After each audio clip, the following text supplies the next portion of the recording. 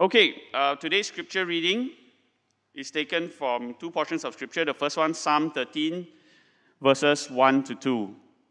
How long, Lord, will you forget me forever? How long will you hide your face from me? How long must I wrestle with my thoughts and day after day have sorrow in my heart? How long will my enemy triumph over me? And the second scripture is Psalm 46, verse 1. God is our refuge and strength, and ever-present help in trouble. This is the word of the Lord. Okay, so today we are very glad to have our guest speaker here, Datuk Jory Leong, who is no stranger, but let me read a short biodata of him. So Datuk Jory Leong worships at Sungai Way Subang Methodist Church, PJ. He's the chairman of the church's executive committee. He's also the chairman of Scripture Union for Peninsular Malaysia and a board member of Asian Outreach Malaysia. Datuk Jory is a partner of an established law firm in KL and is also a qualified chartered accountant. He's also an independent non-executive director of several public listed companies. He believes Christians in the marketplace are called to be redemptive agents of God. He's joyfully married and is blessed with 3 children, and his wife is here today with us as well, so maybe you can just say hi to her after this. Yeah, so welcome. Put your hands together to welcome Datuk Jory.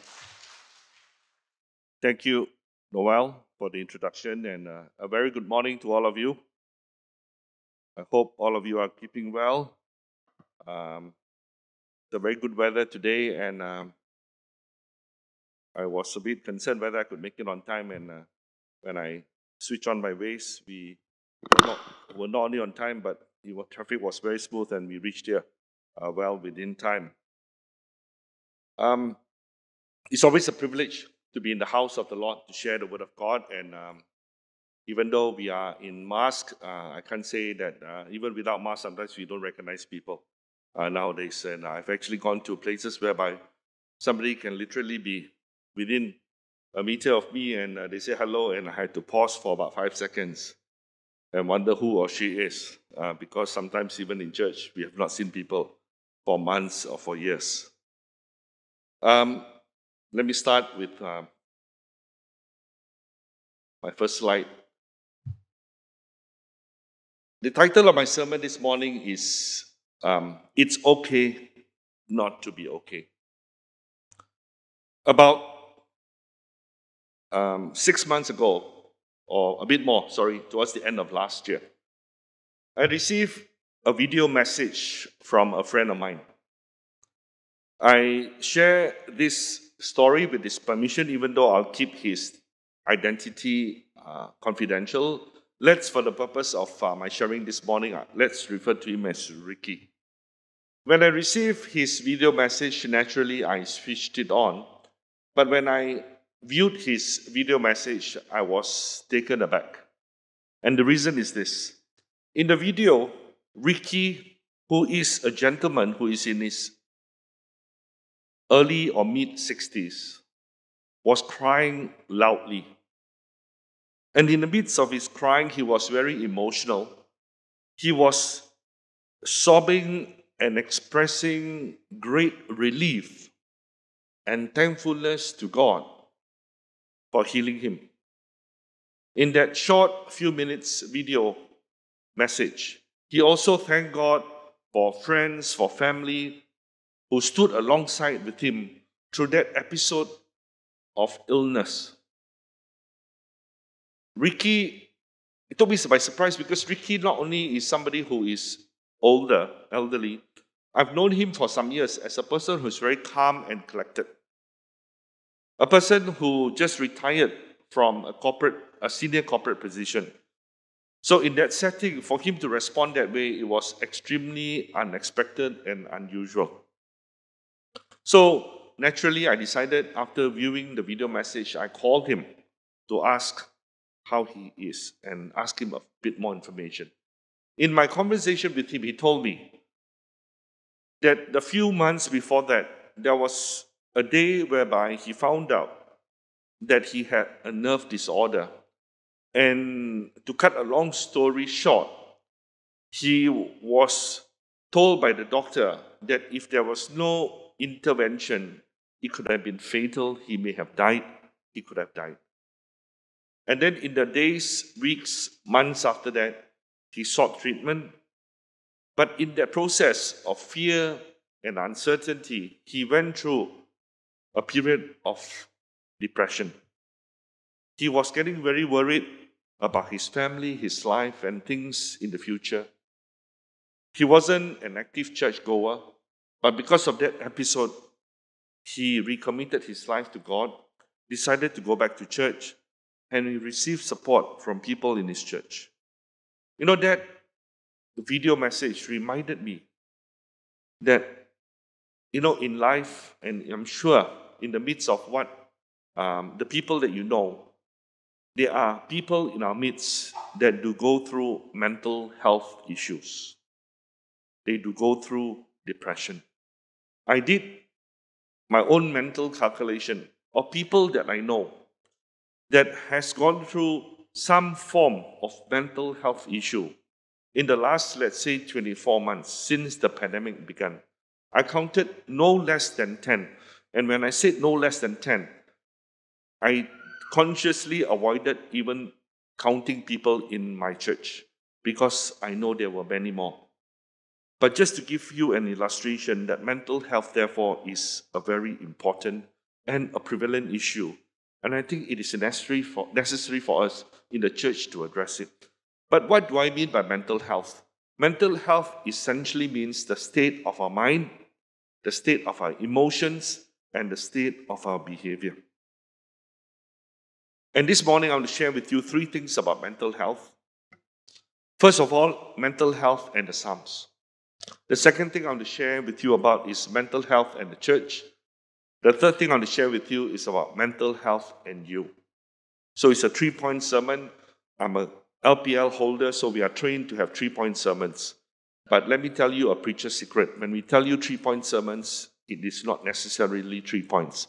What we don't tell you is that we have many, many sub-points. So it may be 9 points, it may be 10 points. But jokes aside, I hope I can address these 3 points as clearly and hopefully to be able to speak not only into your minds, but also into your hearts. Let me start by the first point, mental health and the Psalms. The Psalms is a book that have been read by many of you over the years, I'm sure. And I'm sure each one of us will have our own favorite Psalm. But do you know that 1/3, not less than 1/3 of the book of Psalms is the Psalms of Lament. Psalms of Lament is known to many of you, but unfortunately the word lament, many of us don't use it in our normal day-to-day English usage, isn't it? But lament basically means passionate expression of sorrow, of grief, of distress, of despair. Basically, it means that we are sad. When we are sad, we don't tell somebody, I am lamenting. I'm complaining, we don't say I'm lamenting because it sounds pretty old English.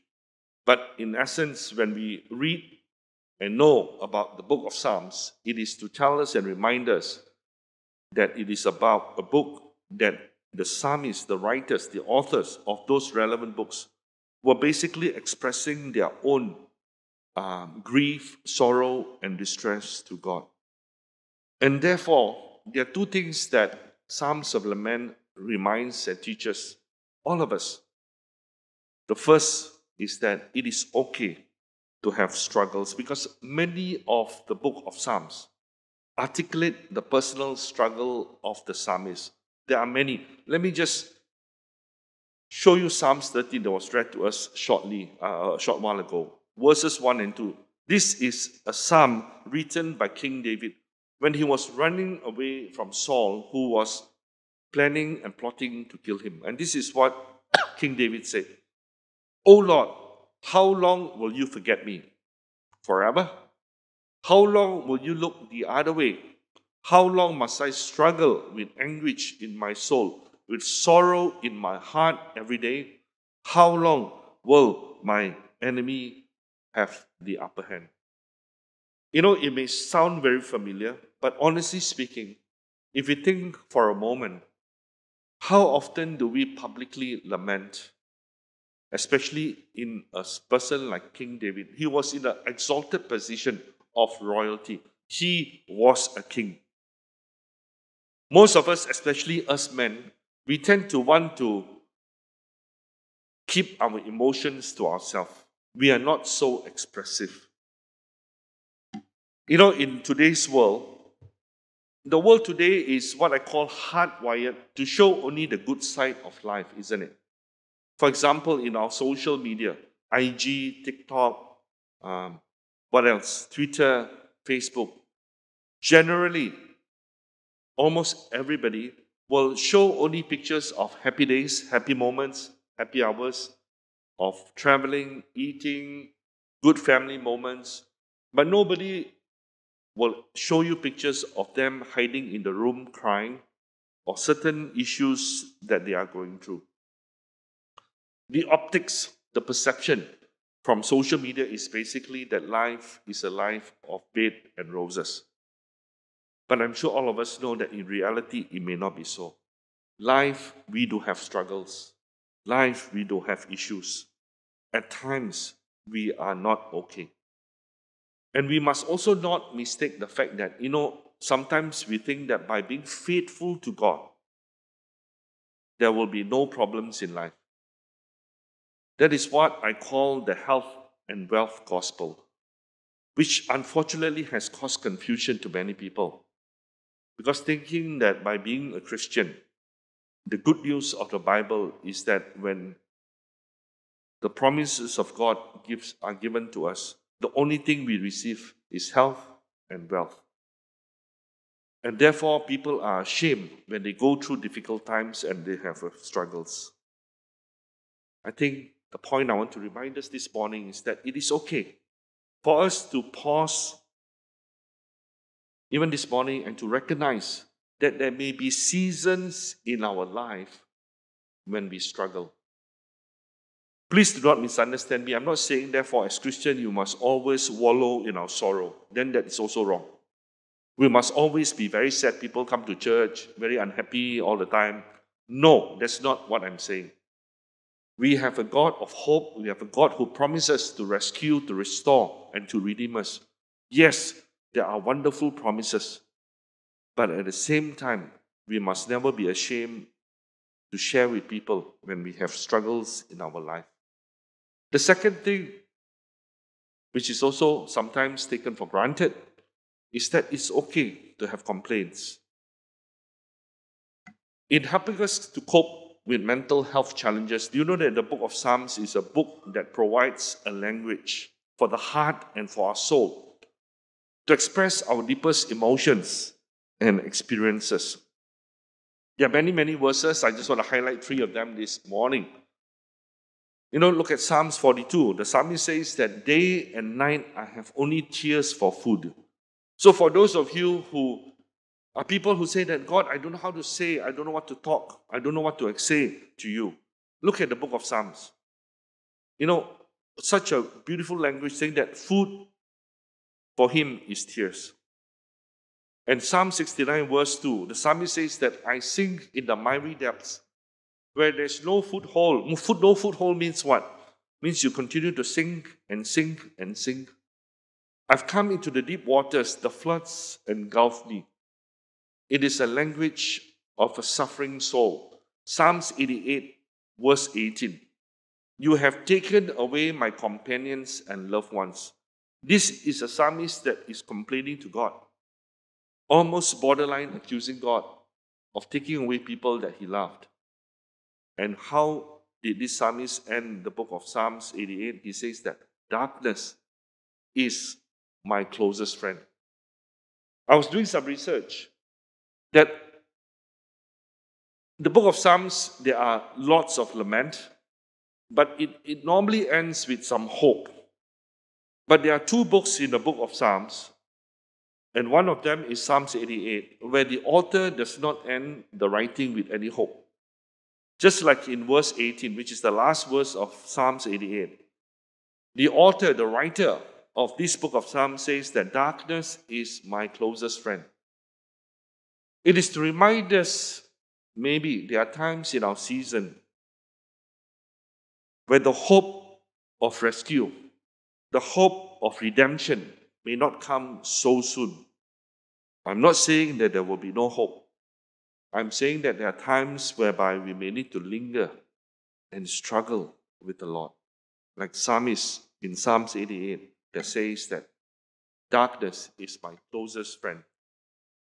An author, Christian theologian by the name of Catherine McWright, she wrote this book about 8 years ago called Darkness is My Only Companion. If you look at the title of this book, you will know that it's taken from Psalms 88, verse 18. She is a person that was struggling with depression.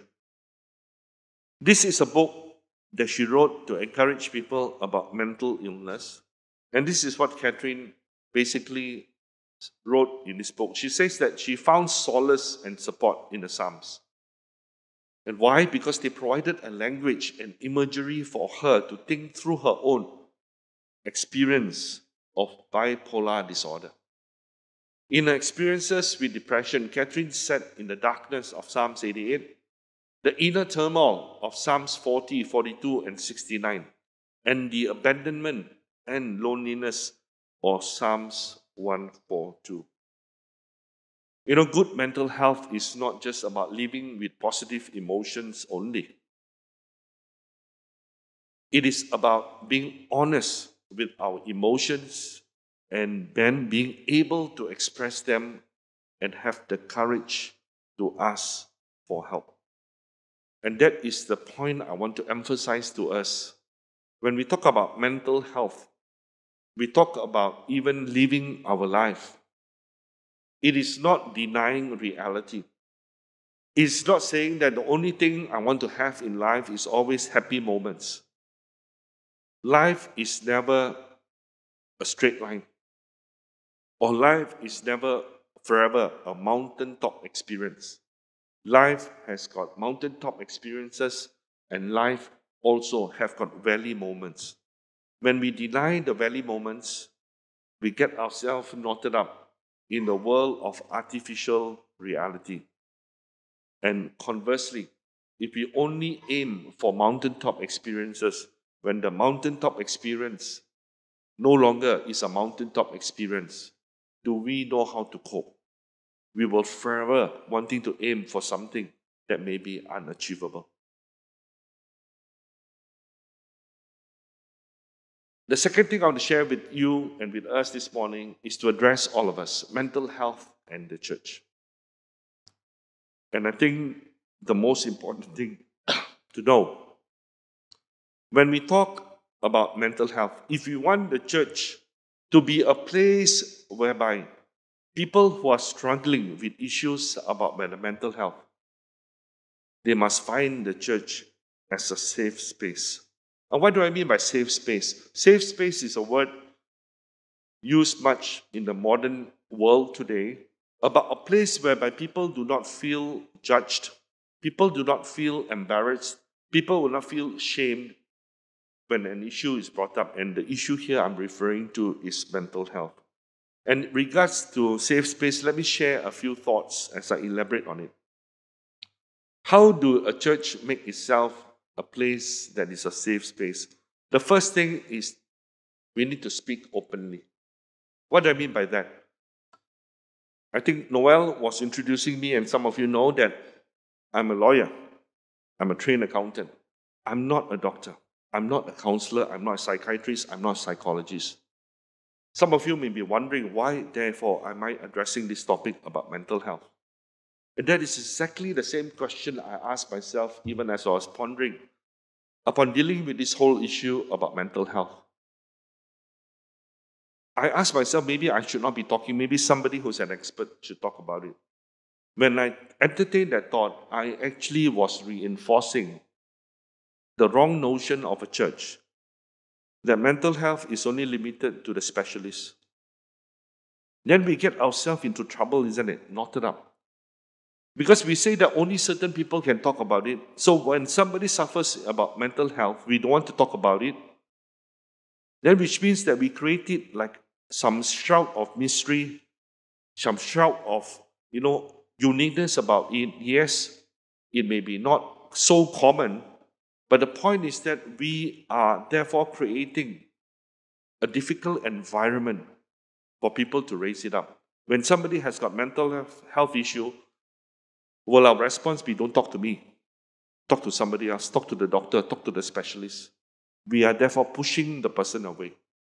And we need to therefore speak openly. I use the word openly, meaning that some of us still speak, but we speak in the closet, and therefore it becomes a gossip. Hey, so and so, the daughter, the son has got this problem. That is not helpful. That will not create a safe space as a church for people suffering from mental health. That leads me to the second point. Why do people not speak openly? Is that there is a stigma. We must stop the stigma of mental health. Let me explain this way. If your heart has a blockage, you will go and see a cardiologist. If you have got broken bones, like my son, eldest son, just had a broken Achilles tendon, he immediately went to see an orthopedic surgeon. If you've got cancerous cells in your body, you will go and see an oncologist. You will never second guess the need to see some, if any, of these specialists, isn't it? But when somebody is suffering from mental health issue, the default mode is that that person is spiritually weak,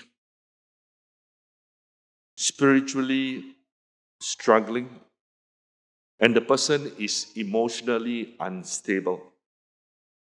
And chances are, we think so because we say that in our mind that person maybe has not prayed enough, have not studied the word of God enough, and therefore we create the stigma that mental health is a sign, a symptom of spiritual weakness. And therefore people don't want to talk about it, don't want to share about it. I'm sure most, if not all of you, belong to some cell groups, small groups.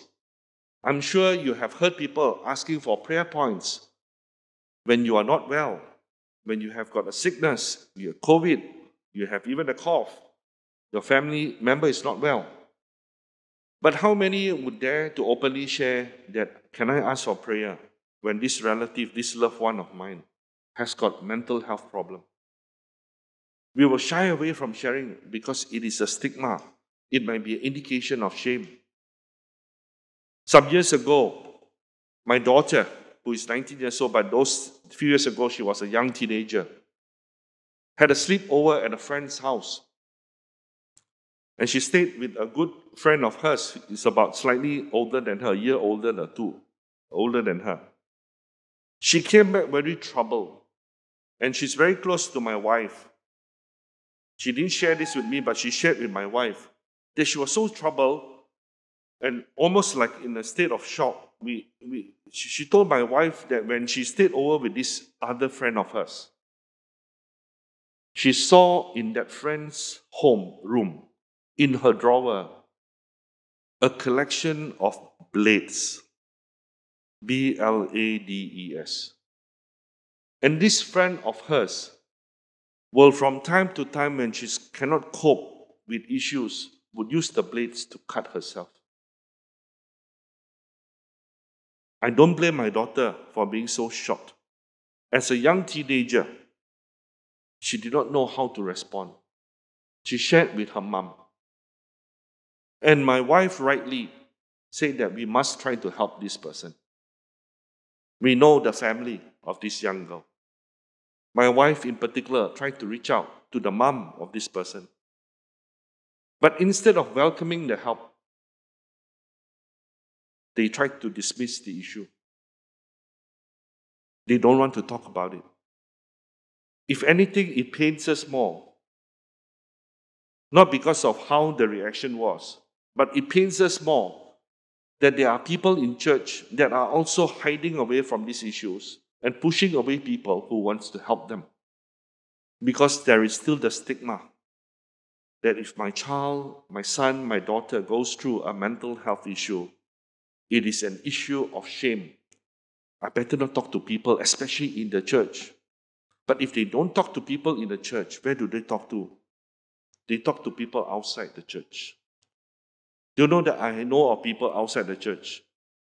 When they deal with issues, advising people on mental health issue, they don't only advise how to overcome. I know there are those who do.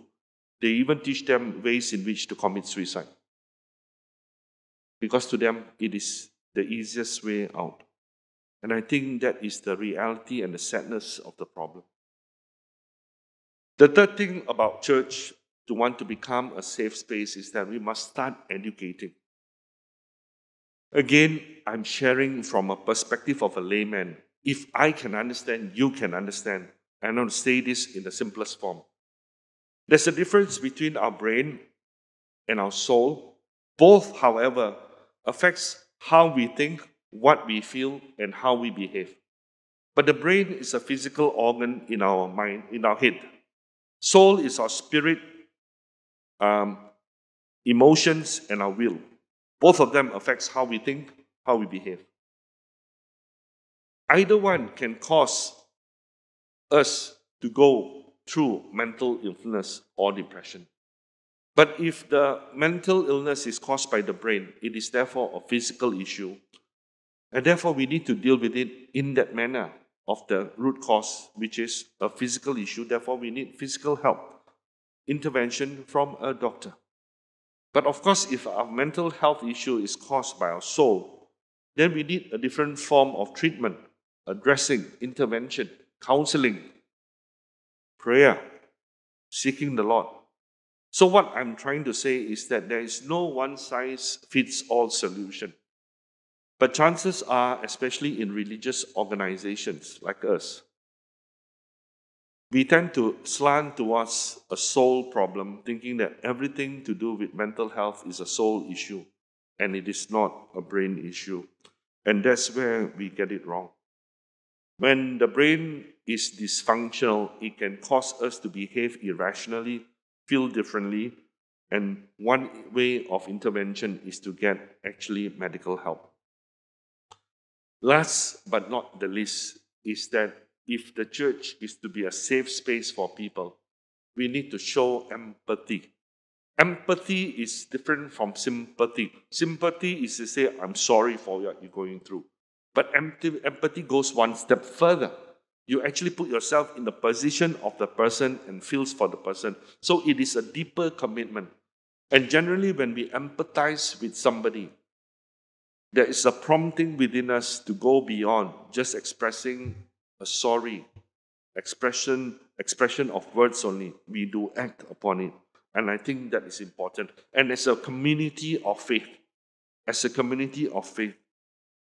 we must realize one thing. When people go through mental health issue, depression, chances are the feeling is such that nobody cares for me, nobody loves me, nobody understands me. And how best to overcome that is by standing alongside somebody to be with that person. But maybe you may ask that I'm not trained. I don't know what to do. But all of us have this one ingredient, love. Love is expressed in many, many forms. And one example is this I want to share with you. Dr. Tan Su-in, some of you heard of him. He is a mentor coach, former pastor in a church in PJ. He's now based in Singapore. He's heading an organization called Grace Works. He has shared openly that he has got his second. He's married 3 times. Let me explain. He has shared openly that his second marriage failed through divorce and he has repented of it. He's now with his third wife. But when his first wife passed away through cancer, he went through a period of depression. And he really, really said that it was so bad that he hated waking up. It is that bad. The moment he wakes up, it hits him like a thunderbolt, the sinking feeling. And imagine this is a pastor. a trained theologian, he still can go through that. But one of the things that helped him overcome it was the fact that there was one friend, a church member, that would every Monday morning will drive his car to pick him up just to have a late brunch or an early lunch. And that person would just have lunch with him and they actually don't talk much. The person does not attempt to provide any so-called counseling or words of advice. And this is what Suyin said about this friend. He said that it was his presence, you see. He didn't take the pain away, but at least I knew I wasn't alone. You can face some things in life if you know you are not alone. This is a wonderful reminder to us that sometimes we don't need words to be an encourager. We need presence. We need love. And that's what this friend did for Suyin. And this was therefore the reminder of Suyin to people, to all of us, in his article that he wrote when he shared his testimony. He said that, be a good and empathetic listener. The ear is better than the mouth. And on this point, I want to also say this to the younger people in our midst. You can be the leader to encourage us, because you know that I've learned this from my own children, that younger generation are less judgmental. You are more open-minded.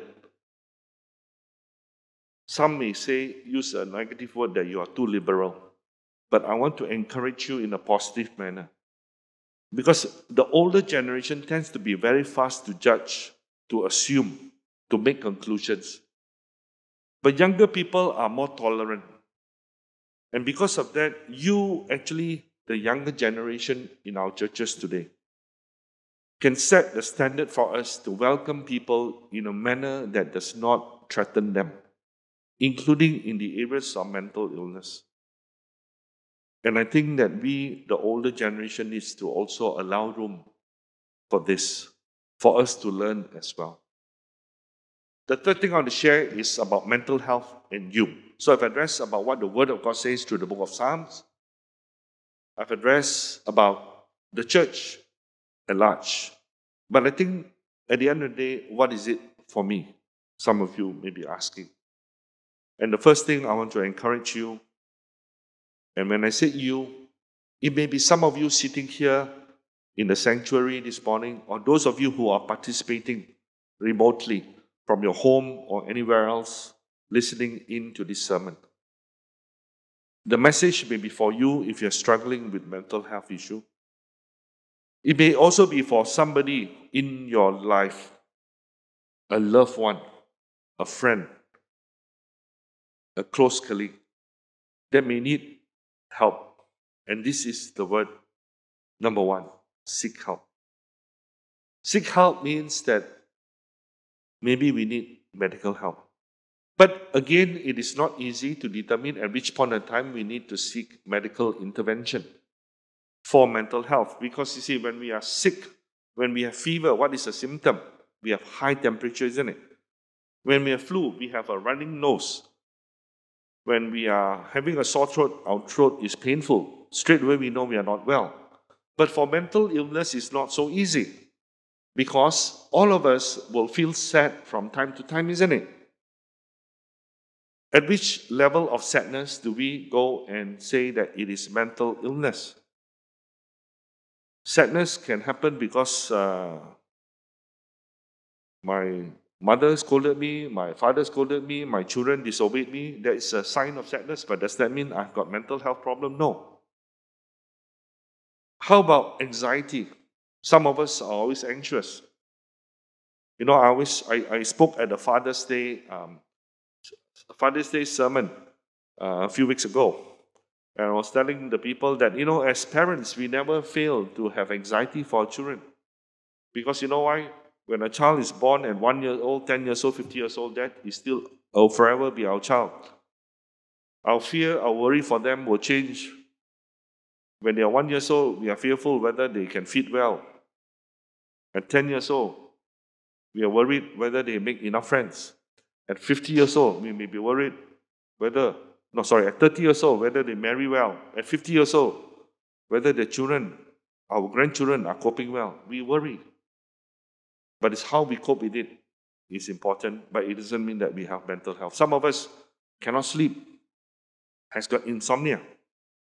Does that mean you got mental health? Those days when Liverpool loses matches, I want to be very honest with you. I cannot go to sleep because I get so annoyed, I get so upset. And it gets terrible if I have to preach the next morning. I'm in church for duty. I have to consciously shut my mind and say, never mind, Liverpool is still a great club. They still are.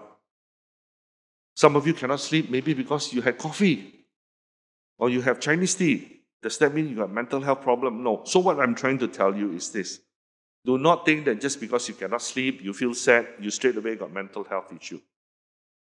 But maybe in the simplest layman terms, let me explain this. But if your inability to sleep, if your anxiety, if your fear interrupts with your daily living regularly and constantly, maybe you need medical intervention.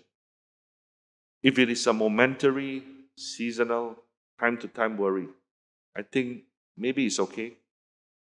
But again, this is a layman perspective. Who do you seek help from? I think that goes without fail, which is very important. We must seek help from God. When I say you need intervention, it also means godly, spiritual, divine intervention. Psalms 46 verse 1 is a verse that was read to us just now. But it's also a verse that many of us have read before. You know, this one verse is so promise-packed. I can actually preach one whole sermon on this one verse, because if you look at this verse itself, there are three promises in that one verse alone. Firstly, it says that God is our refuge. A place of refuge is a place of safety. It's a safe space. So which means that when you are feeling unsafe, God is the safe space. That is the first part of this promise. But running to a safe space, into a refuge place, does that mean that I overcome our fear? Not necessarily. So that's where the second promise comes. It says that God is our strength. So which means that not only God protects me, I can go into a hiding place. God will also help me to transform my fear, anxiety into strength, to help me to overcome. He will give me the strength to overcome my fear. So He kept me safe first. Then after that, when I calm down, He will give me strength. And what's the third promise? He says that God is always ready to help in times of trouble. Always ready. It's an assurance to me that God is not like some of us. When people come to us all the time, we get tired. When people want counseling help all the time, we get tired. But God never gets tired with us. He's always ready to say that, come, I'm ready to help you in times of trouble. Three wonderful promises for people who are going through uncertainties, fear, or anxiety. There is a young lady that I know through ministry outside my church. Yes, I'm involved in different Christian organizations. And this young lady struggles through depression for many years. And I share her story, this part of her story, with her permission again. For her, she uses social media to help her cope with her own inner turmoil and also as a form of helping others. This is one of her many Facebook postings. This was posted in October 2021.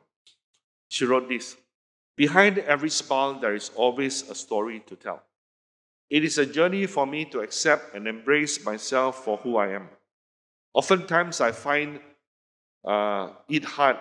I find I might be hard on myself, but I'm being reminded again how I'm loved by God and people around me. No matter how many times I fall, I'm learning to pick myself up and continue to love again. By God's grace, I will keep doing it again and again. You know, this simple thing reminds me that it is a long haul issue for her. But at the same time, she clings on tight to God. She keeps reminding herself and are reminded by the word of God she is loved by God. And because she is loved by God, people around her who are Christians also love her. She clings on tightly to God. These are heartfelt words from somebody. And she's moving on in life. In fact, I just saw on Facebook yesterday, she's just got betrothed. She's about to get married. And praise God for the fact that she's moving along and finding a life partner in her life as well. The second place in which we can seek help is this. We also seek help from professionals. We also seek help from people who can provide professional medical help to us. Sometime last year, my wife and I were approached by a young man who was about to get married, asking us to provide premarital counseling for he and his fiancée. By the way, over the years, my wife and I has been involved to provide premarital counseling for people in our church and also our church. We've done for more than 10 young adults. And it was a natural evolution from our ministry to the youth, young adults, and people we knew for many years who could connect with us, ask us to encourage them before they get married. But there was something unique about this request. The uniqueness is this. The fiancé of this young man is going through counseling, psychiatric counseling. So we paused and hesitated. We said, okay, we want to still help where we can to provide counseling, but there was something that, a condition we put. We said that before we start any counseling, can you make an appointment for Melissa and I to go and see your psychiatrist, the fiancé psychiatrist? And we did. The purpose is that we need to understand her condition from a medical perspective and to know where are her trigger points and where are the weak points, so that if and when we were to proceed with counseling, we do not want to contradict, we do not want to create more complication. Why I'm sharing this with you is because even as Christians, Christian counseling and medical treatment intervention can go hand in hand. There's no such thing as one or the other. Do not think that even in medical field or even in physical illnesses, some years ago there was a teaching that says that if you want to seek divine healing from God, you cannot go to hospital, you cannot take medicine. The only way God can heal you, there was a teaching, the only way God can heal you is to stop all form of medication. I think we get into serious trouble if that is the theology. That is not the Word of God.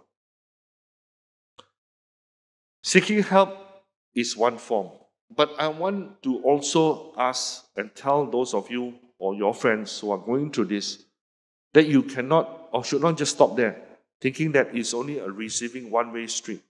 You know that those of you who are struggling with mental health issue, can also offer help to people. You can also be an encourager, and this is found in the Bible actually. Paul was telling the church at Corinth, he wrote this, and this is the Message version because it explains it most aptly. He, meaning that God, comes alongside us when we go through hard times, and before you know it, He brings us alongside someone else who is going through hard times so that we can be there for that person, just as God was here or there for us. Very simply put, is God, when God puts us through an experience, good or bad, we should not waste it. We should tell the Lord that I want to be a vessel, instrument of encouragement, of help to somebody else. And therefore, even if you are going through means still in the throes and in the valley of your struggles. Don't think that it is a season of you just being useless. You can be an encourager to somebody. You can be of help to somebody. Matthew Warren, the surname may sound familiar to all of you. He was the youngest son of Rick and Kay Warren. Rick Warren He's a senior pastor of Standardback Church. He's the famous author of the book Purpose Driven Life. Rick Warren committed suicide in 2013 at the age of about early 30s. Or 28 years old, sorry. He suffered from depression from very, very young. According to his parents, he struggled from mental illness literally when he was a young child. So imagine for the son of a godly man, a pastor of a mega church, they could not deal and help him overcome. But they continued to show love. He finally took his own life. I've looked at the video. Actually, he took his own life through shooting himself. That's a story for another day. But subsequent to what happened, Rick Warren and his wife shared about this, that because of his own position in society and in the world, Rick and Kay Warren received not less than 35,000 letters of condolences from all over the world. 35,000. From church leaders, country leaders, from royalty, from friends, from relatives. But Rick says that of all the letters he received from kings, queens, and presidents, in his own words, the letters that mean most to him are letters received from people that Matthew helped when he was still alive. He helped by helping them cope with their own mental illness. So don't think just because Matthew Warren went through almost all his life with mental health illness, he was a useless person. No. He was still used by God to bring some form of help to other people. And this is what Rick wrote in his journal. In God's garden, even broken trees bear fruit. If God only used perfect people, nothing would ever get done, isn't it? How true. God uses all of us in spite of our struggles. We are all broken trees in one form or another. But we must continue to bear fruit, and we must continue to be a vessel used by God to bless other people. As I bring my sermon to a close, this is the reason why I've entitled my sermon, It's Okay Not to Be Okay. It is to remind us that as a human being, or even more so as a Christian, it is okay for us to go through seasons of struggles. And even if we are not well with our mental state, it is okay not to be okay. But it should not just end there. Because much as there is no shame to go through mental illness, but I want to encourage us is that having acknowledged that, do not remain unwell. Seek help from God. Seek help from friends, family, and if need be, also from professionals. That is the first takeaway point for all of us here this morning. And the second takeaway point is for all of us here, especially those in leadership, because you set the tone of the church, is that the church must be a safe space for people who are struggling with mental health. Let the church be God's agent of healing. People must not feel that when they come to church, they are judged, they are shamed, they are questioned. We want to encourage them to overcome issues in their life. I'm going to close now with a video clip to just help us to concretize the thoughts of what I have shared this morning. This video is a video from of a song sung by a group called The Afters. The name of the song is You Lift Me Up. They are not as popular as some bands that you have may heard, but they have been used by God in different corners of the world. When they produced this video, this is what the band leader wrote as to the purpose of the video. They said that we wanted this video to reflect the realities of life. While our stories might not be the same, which is true, isn't it? All of us are different. The thing we all share in common is that when we face the things in life that are too much for us to handle on our own, God is with us, God is for us, and God will never fail us. I hope that this video is an encouragement to people and a reminder of God's faithfulness. So as we watch this video, I just want to encourage us to be ministered by God. And maybe even the worship team, can you just come up and we may, right after this, just close and really commit this time to the Lord. Just watch.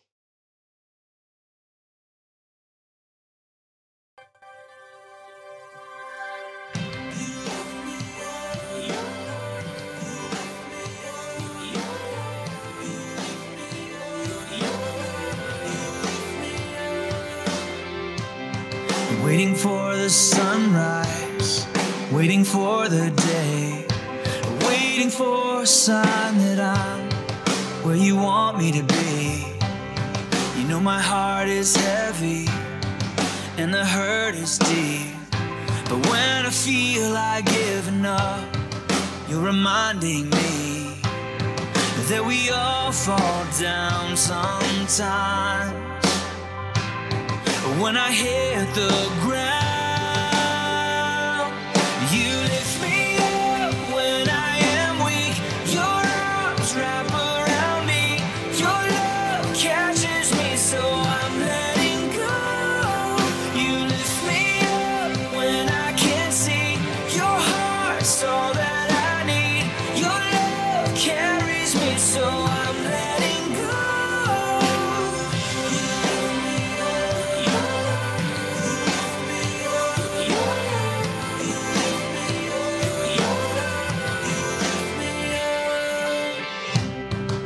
I know I'm not perfect, I know I make mistakes, I know that I've let you down, but you love me the same. And when I'm surrounded, when I lose my way, when I'm crying out and falling down, you are here to lift me up. When I am weak, your arms wrap around me. Your love catches me, so I'm letting go. You lift me up when I can't see. Your heart's all that I need. Your love carries me, so I'm letting go. I can see the dawn is breaking. I'm feeling overtaken with your love, with your love. I don't know what I can offer in this moment. I surrender to your love, to your love. Lift me up when I am weak. Your arms wrap around me. Your love catches me, so I'm letting go. You lift me up when I am weak. Your arms wrap around me. Your love catches me, so I'm letting go. You lift me up when I can't see. Your heart's all that I need. Your love carries me, so I'm letting go. I can see the dawn is breaking. I'm feeling overtaken with your love, with your love. You lift me up, you lift me up, you lift me up, you lift me up.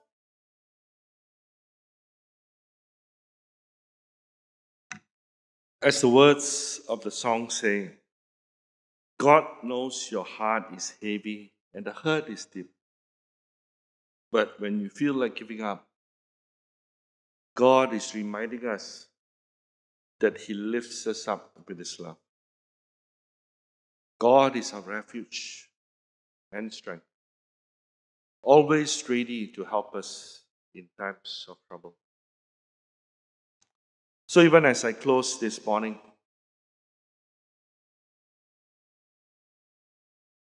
I just want to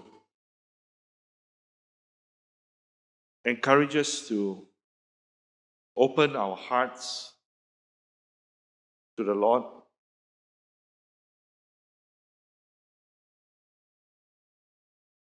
Because when we come before the Lord is a person that will never reject us. The world may reject us. And the saddest part is that sometimes people whom we love may have rejected you, consciously or unconsciously. I just want to end by praying for us and you this morning. Even as I asked Shinley to pray, to play a song, and as the worship team, even sing a song of ministry. In your own quiet way, can you respond to the Lord? And ask the Lord to help you to release unto Him the pains, the struggles, the sadness. And ask the Lord to lift us up and help us be that overcomer and to know that our Lord is ever ready to help us in times of trouble.